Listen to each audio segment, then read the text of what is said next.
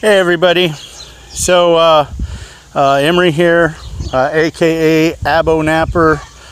If any of you follow me on my flint napping videos and stuff on Facebook, I wanted to talk about I always try to find ways of getting a couple different uses out of stuff. And this is a fan that's out of the bunny house, and Arizona, it's getting hot now and we having to transition air conditioning units. So doing the same thing with the AC units, little 500 waters, and you take them apart and clean them out because they get filled with the rabbit fur.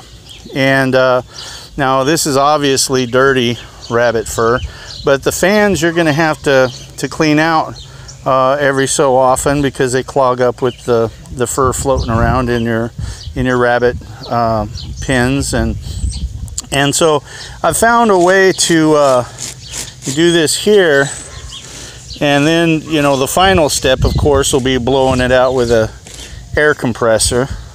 But you can see what you're able to do here. You see all the dust coming off of there.